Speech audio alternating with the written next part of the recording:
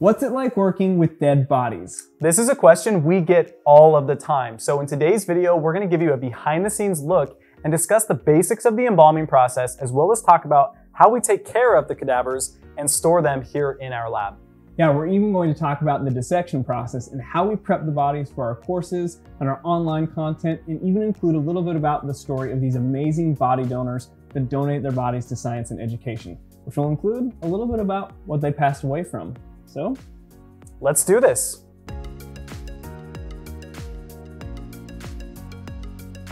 Everybody wants to know about the embalming process. It's probably one of the most, if not the most asked question we get. Now, here's the thing. Jonathan and I are not embalmers. When we get the cadavers from the body donor program, they are already embalmed. But every single time we go to pick up a body, Jonathan and I are always picking the brains of the embalmers because it's such a fascinating process. So we've picked up a decent amount over the years, but I am by no means an expert in terms of embalming. But what I do know is that they're going to inject the embalming preservatives through a couple different places. Typically for our cadavers, it's going to be in the carotid artery, which is going to be in the neck, or they could also go into the femoral artery, which is going to be down towards the groin. And they do this because of ease of access. But what they're going to do is once they get into the artery, they are then going to pump several different cocktails, because there's a bunch of different chemicals. I remember I asked the embalmer once, I was like, hey, so what preservatives do you use? Because everyone always goes to formaldehyde. The thing is, for the preservation process that we get, or that is used on these cadavers here, formaldehyde is only used in the initial stages and not that much. There's a whole slew of other chemicals, which I'm not even going to attempt to vocalize them to you here because I just don't know them. But what's going to happen is they actually will decide which chemicals to use based on specific individuals. But once they've come up with that, they're going to do a multi-phase process, I guess is a decent way of saying it, and they will inject the chemicals into the carotid artery or the femoral artery and pump them through. And the reason why they're going into the cardiovascular system is because the fluids can then permeate and distribute throughout the entirety of the body. The thing is, the fluid's got to go somewhere, right? Once they're in, there's really nowhere to go after that. So then they're going to have to drain the fluids out. And that's when they're going to use what's called a trocar. And a trocar is just used to drain fluids. And so what you'll see on the cadavers, and you might see this in some of our videos, are what are known as trocar plugs. So you can see one right here. And this is just to plug up that hole that was created by the trocar in the removal process of those fluids. But what you're essentially left with is, sometimes people are off-put when I say it like this, but you're in a way left with a pickle, right? A pickled person, because you have pumped, right? You've pumped the embalming fluid into the tissues, into the body, and then you've removed all the fluids and the blood comes with it. So what you're left with is a preserved body that has textural and even color differences. A lot of people will take note of the fact that the cadavers look yellow, or the tissue looks, forgive me for this, a lot of people have said like boiled chicken. I've heard that a lot.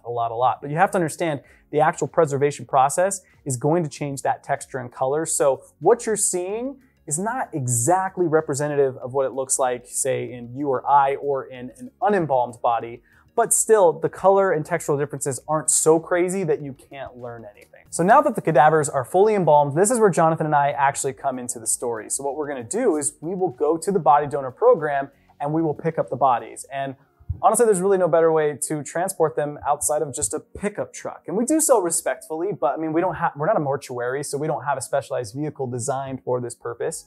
So we'll place the bodies into the back of the pickup truck and transport them here to the lab.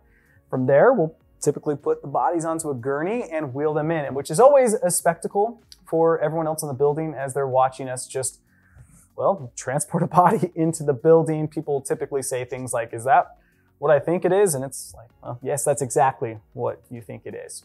But once we get them here into the lab, that's where we kind of find a spot for them. And you may have noticed, if you've watched any of our videos for any length of time, that sometimes the cadavers are in slightly different positions and locations. And that's because as Jonathan and I are filming or teaching physical labs, sometimes we just need to move them around. But typically they have their own little spots, and that's just for, I don't know, it's easy for us to just understand where the cadavers are. Another extremely common question we get is, how long can you keep the cadavers? And the answer is, Well, it depends. It depends on the agreement that they had with the body donor program. Some bodies we can keep as long as 10 years, and others we keep as little as 2 years. Now, the difference there is whether they elected to go back to their families or to be what's known as a common burial body. And I want to be very clear, it's not as though we are dissecting the cadavers and then giving the body as is back to their family. What we do with each cadaver is that we have their own separate container where every piece of tissue, I'm talking like the tiniest piece of tissue that you can think of, we keep it and we place it in that container. And then what will happen is at the end of those 2 or 10 years, we will transport the body and the container back to the body donor program, and all of it will be cremated at once. And you'll be cremated regardless. So whether or not you're a return to family or a common burial, you're still going to be cremated. If you're a return to family, then the family obviously is going to get those cremated remains, which is pretty awesome. If you're a common burial body, that just means you didn't want to go back to your family. And then there is going to be a place that your remains can be placed at a local cemetery. So really cool and interesting that way. Now, another thing I also have to mention is sometimes people are like, there's no refrigeration, like there's no freezer, we're not dipping them into any kind of preservative. The preservation process that is used, that embalming process that we discussed, actually makes it so we can keep them and store them at room temperature. All we need to do is make sure that they are wrapped in plastic. But you'll also periodically see Jonathan and myself, maybe in a video, or especially if you're here in a lab, spraying them down. And we're spraying them down with a wetting agent.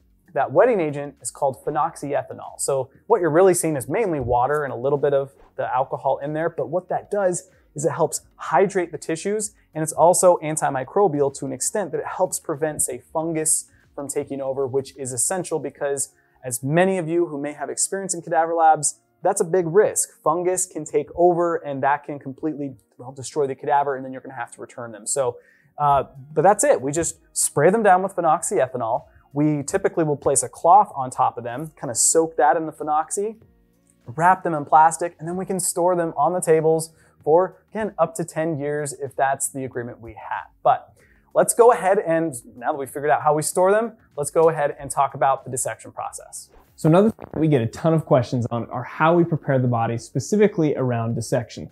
Like, how do we get them to look the way that we do when people view them on the videos? Now, dissection can take a lot of time, and we try to be as meticulous as possible so that students can see the various differences between neighboring structures and different tissues. Say like on a step dissection of the leg that can have multiple layers down from skin all the way down to bony tissue. Now, we use various tools during the process of dissection, and some of these tools look like we might have bought them at a local hardware store like Home Depot or Lowe's, and frankly we did, but others we bought a dissection kit from, say, like a medical company that provides dissection tools for cadaver labs.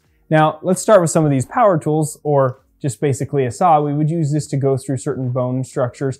Now, this tends to be a little bit better for that, but in some cases, if we're dissecting a limb or removing a limb, we might actually use a certain type of a saw to actually go through that bone.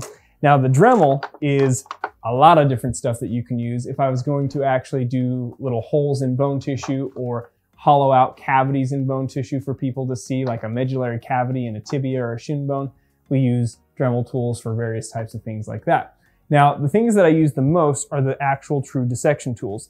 This is a teaser needle. I call it the poker, but technically called the teaser needle. You would use this to tease out small little structures like small nerves to separate them from the surrounding tissues.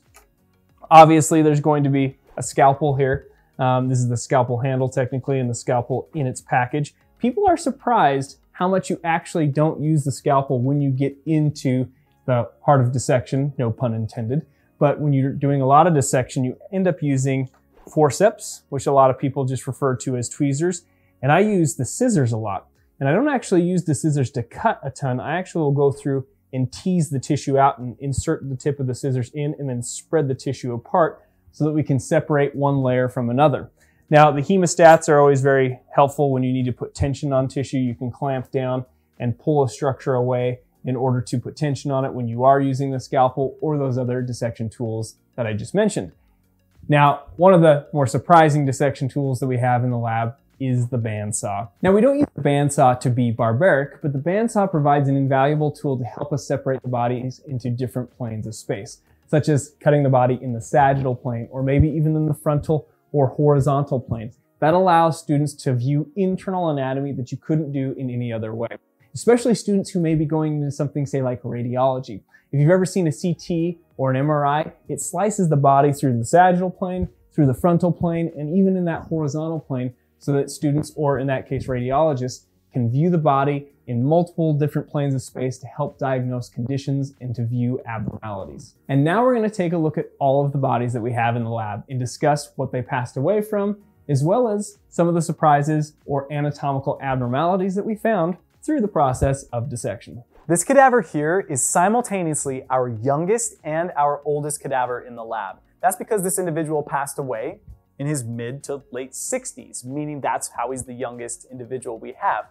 But we've had him since December 2012, so it's like 8.5 years, which means he's the oldest that we have out of all the cadavers. Now, we get very little information about these individuals, and that's for anonymity purposes. It's just kind of easier for us to know, we don't really need to know too much. You just basically know their age and essentially what they passed from. We don't get a complex medical background. So what we know about this individual is that, again, he's in his mid to late 60s, but passed away from colorectal cancer. Now, one of the most interesting finds that we found with him was that he suffered a ruptured Achilles at some point in his life. So that was pretty wild to see, and Jonathan even talked about that in a previous video. This particular body is one of our newer bodies, so we haven't done any dissection yet. However, this is a female that died of Alzheimer's disease in her late 70s. So we're extremely excited to explore the brain anatomy, as well as take a look at any other anatomical abnormalities that the body may have. This is another one of our newest additions here in the lab, which means that we haven't really began the dissection process. But what we do know about this individual is that he was in his early 80s and passed away from cardiac arrest. Although we do also know that he suffered from COPD as well as liver disease, so we're pretty excited to see those, if we can see much at all, once we begin the dissection process. This individual is our oldest by age. She passed away in her early 90s, mostly from natural causes, but we did get some information that she had the early signs of dementia. We were extremely excited to pick up this body because we had a pretty good idea that she still had the uterus, the ovaries, the uterine tube, so we could teach female reproductive anatomy. And she's been featured in a lot of our YouTube videos to help people be more educated about that particular anatomy. This next individual passed away in his early 80s from a stroke. Now, we haven't gotten to his brain yet, but that's because we've been primarily focusing on doing muscular dissections. And during that process of dissecting, we discovered that he suffered, during his lifetime, an inguinal hernia. And in fact, we even did an entire video all about it. Now, this next body might be a little misleading because it actually kind of looks like two bodies, but it is one body that we cut through the sagittal plane. Now, remember I discussed the bandsaw in the dissection process, and we don't do this to be barbaric. This is to help students learn internal anatomy and get different perspectives of how the human body is put together. If you've ever seen CT scans or MRIs, they often will slice up the body through imaging so people can look at different anatomical structures, so extremely relevant to medicine. Now, this particular body died, mid-80s again, from breast cancer.